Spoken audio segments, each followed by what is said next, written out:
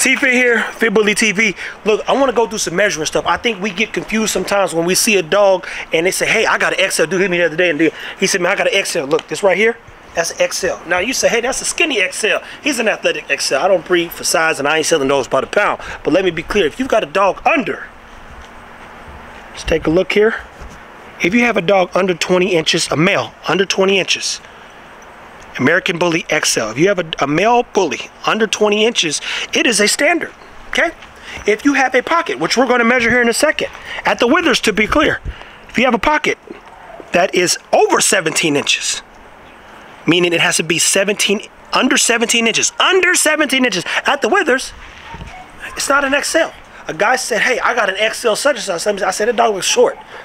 He said, oh, he's only 17 inches. I said, he's not an XL then. Well, he's 110 pounds. I said, probably not that healthy either. So do not get confused. Now let's measure the dogs out because we're talking the withers. Tron, you're doing a good job. This right here is the withers. Muscles attached to this right here. So you measure. We got our tape here from the ground, aka where his paws are at. That's where his paws are at. And look here. Right there, he's over 20 inches. To be clear, at the withers. And they really right here. He's over 20 inches.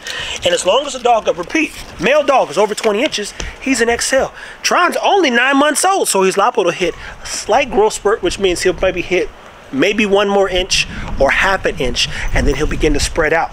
We got him from the UK. We're gonna measure our little pocket bully right here. He's our pocket buddy, Balu. Unless it's hard. Tron, stop. Leave him alone. Again, and Baloo's got more pronounced withers, so you can see from his head to here. This right here is that little bump that you see in your dog sometimes. It's got like a little ramp. That's his withers. Look at this dog. Ground to his withers. That's 17 inches. If I had the teeth in, you see he is under 17 inches. He's a midget. No disrespect, people. I know it's small people now, but still. He's a midget. He's under 17 inches. That's a pocket bully. Baloo, ironically, is about, was he 65 pounds? Mm-hmm. He's 65 pounds. If he was 150 pounds, it wouldn't matter unless he was over what?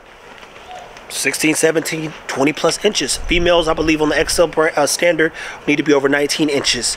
Guys, how much your dog weighs, we're not selling dogs by the pound, means nothing in comparison to where it ranks on the pocket, standard, classic. I think at one time there was an extreme class, XL. Right now, we've got XLs, standards, and we have a pocket. We're not breeding more pockets, to be clear. That ain't my thing. But we needed the pocket for breed type. And he had a good pedigree. Good pedigree as far as DNA goes. So, how to know is the question.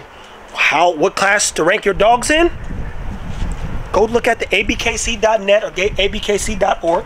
Measure your dog right here. Look at this. That right there, this little muscle right here, those are his withers. You can see it more pronounced in this case, but also a scapula, aka where those muscles are. That's a whole other thing. We'll talk about muscles and breakdown of muscles. Matter of fact, how many muscles does a dog have? I'll give you a hint. 350 pairs. You do the rest of the math. That being said, like, subscribe, share. Thank you for watching as always. Take care of your dogs.